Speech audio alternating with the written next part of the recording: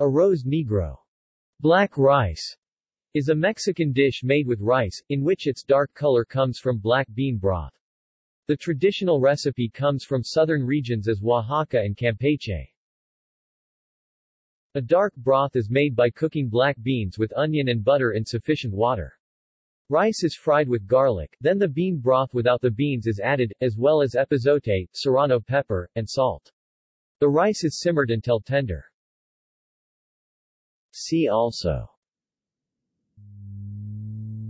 List of Mexican dishes. References: Peña Vázquez, Cuauhtémoc, 2010. Mucho gusto. Gastronomía y Turismo Cultural en el Istmo de Tehuantepec. Educal. ISBN 6074554889. Del Castillo, Maria, 1966. Cocina Mexicana. Ed. Olimpo.